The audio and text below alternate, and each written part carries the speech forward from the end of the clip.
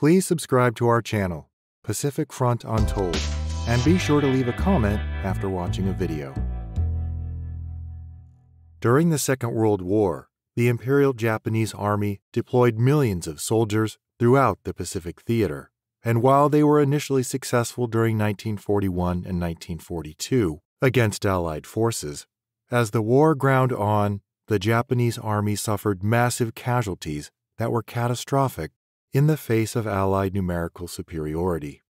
Like most prolonged conflicts, the exact number of Japanese soldiers who died in the Pacific Theater is difficult to determine. Death tolls are estimates that vary depending on who is reporting the data. However, examining the estimates of Japanese military deaths is crucial because it enables a more complex and nuanced view of Imperial Japan as more than simply an aggressor. From an American point of view, the U.S. entrance into the Pacific War on December 7, 1941, is often used as the start date to estimate Japanese military casualties. However, before Pearl Harbor and the American entrance into World War II, Japan was already fighting in China and in other Southeast Asian countries for territorial gains and to capture natural resources such as oil. Therefore, it is more appropriate when considering war Japanese casualties to include deaths prior to Pearl Harbor. This would cover those suffered during its campaign in China, which began in 1937, and significantly increases the overall estimate of Japanese deaths in the Pacific Theater. It is understandable that the exact number of Japanese casualties who died during the Pacific Theater after Pearl Harbor is debated by historians. Estimates range from 2.6 to 3.1 million men killed or injured, with total combatant deaths estimated at 2.1 million. Conservative estimates place non-combatant deaths for civilians at nearly 500,000 people, while more liberal estimates cite 1 million civilians or more. The majority of the 2.1 million Imperial Japanese soldiers who died lost their lives in what could be considered as traditional combat operations on land, sea, and air. However, American descriptions of Pacific Theater battles often include unique aspects of Japan's military operations, such as banzai charges and kamikaze pilots, who believed in an honorable death and used suicidal heroism to inflict severe damage on their enemies when such attacks were successful. However, it is estimated that kamikaze pilots specifically only made up about 3,800 Japanese deaths overall.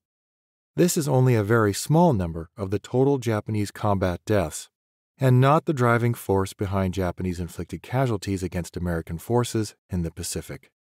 Of course, the Japanese lost lives in every battle in the Pacific, but one of the deadliest campaigns was the Battle of Okinawa, which began on April 1, 1945.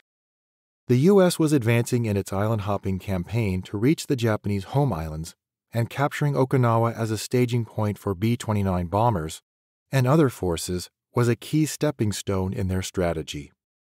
The Japanese were equally, if not more, desperate to prevent an invasion of Japan.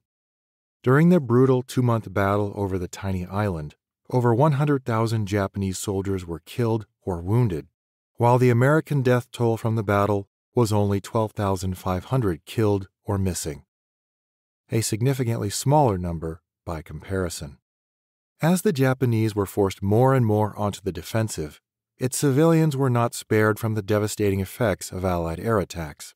Specifically, the Japanese home front suffered tremendously from firebombing.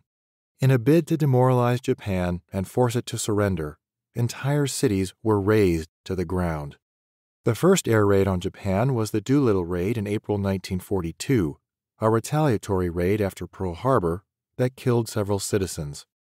As U.S. air power came within range of the Japanese home islands, the frequency and severity of the bombings increased as the war went on.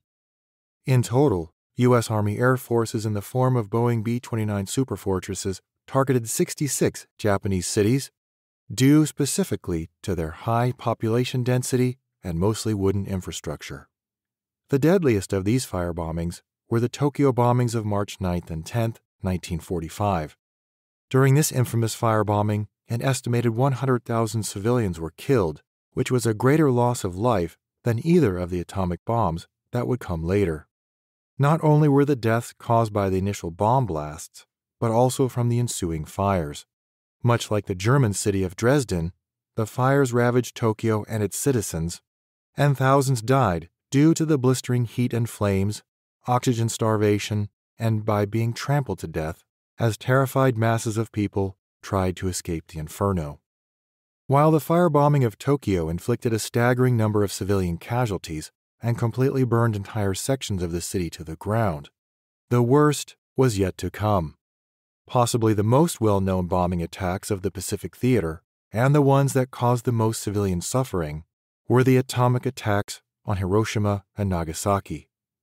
On August 6, 1945, the B-29 Enola Gay dropped an atomic bomb on Hiroshima, resulting in 200,000 deaths. Nagasaki was bombed 3 days later on August 9th, killing another 74,000 people. In both cities, immediately after detonation, nearly 50% of those within a 3/4 of a mile radius died from the blast. The effects of these nuclear weapons continued to take lives weeks, months, and years after they were deployed due to radiation sickness, severe burns, and other resulting injuries. The dropping of the atomic bombs ultimately led to Japan's surrender and the end of the war in the Pacific. Because Japan was the aggressor in World War II and lost, it is common for them to be vilified and their military and civilian deaths minimized or overlooked as a result. In doing so, however, it erases the millions of Japanese civilian lives that were lost, regardless of whether they supported the war effort or not. To best understand the history of the Pacific War, it is important to discuss the death tolls that were inflicted by both sides and how those events impacted both U.S. and Japanese post-war thinking about the use of nuclear weapons and other methods of warfare that created such significant human suffering and death.